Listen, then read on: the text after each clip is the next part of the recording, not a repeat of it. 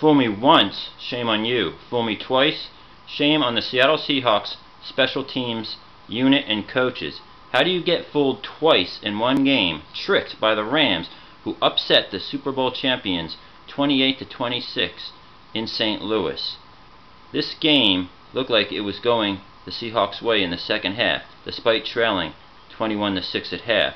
The Seahawks came out strong, and Russell Wilson had an incredible game, over 300 yards passing and more than 100 yards rushing just by himself. However, you're not going to overcome getting tricked twice by the Rams. How did it happen?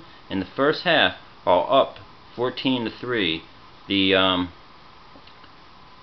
Rams punted the ball to the Seahawks. I'm sorry, the Seahawks were punting the ball to the Rams, and the Seahawks all fell for a fake by Tavon Austin. He pretended he was fair catching the ball.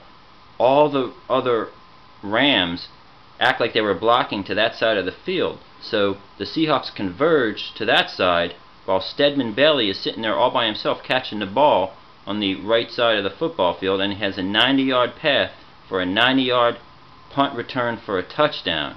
It was tomfoolery at its best.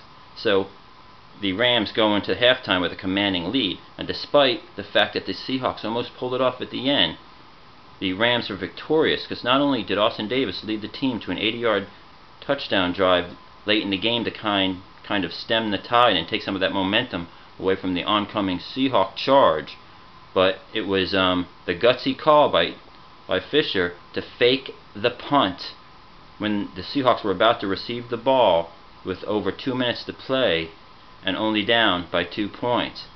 So it was amazing.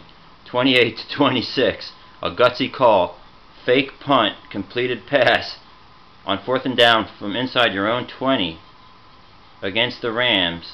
Now the Seahawks have dropped 2 straight games in a week where they gave up or traded away Percy Harvin, their most electrifying weapon, due to the fact that he would not come on the field last week against the Cowboys during the final drive, and apparently that was the last straw. I don't know what was going on there. Will we help the Jets maybe create some room for Eric Decker and those guys over there? Well, Percy Harvin's got a fresh start. The Seahawks did play good, but they've got to be kicking themselves for letting Golden Tate sign with the Lions, because the Lions were getting dominated by the Saints today, but Golden Tate kept them in the game, and it looks as if the Lions may have pulled that game off. I haven't seen the results yet, but they took a under 2-minute lead, thanks in part to the play of Golden Tate, no longer a Seahawk. The Seahawks also lost some key players, including some of their special teams players, now with the Philadelphia Eagles. So it takes 3 units to make a football team, and it's hard to repeat as Super Bowl champions based on the fact that you played so many games just the year before. By the time you get halfway through the next year, you start to burn out no matter how talented you are. It's hard to repeat. Now, elsewhere in the NFL, outside of that 28-26 victory by the Rams over the Seahawks, who, by the way, made a great comeback against the Eagles a couple weeks ago and almost had San Francisco last week, you had Washington beat the Tennessee Titans in a fairly meaningless game. However, what was noteworthy about this game was the fact that head coach Jay Gruden said he would not bench Kirk Cousins in the middle of a game. And what happens?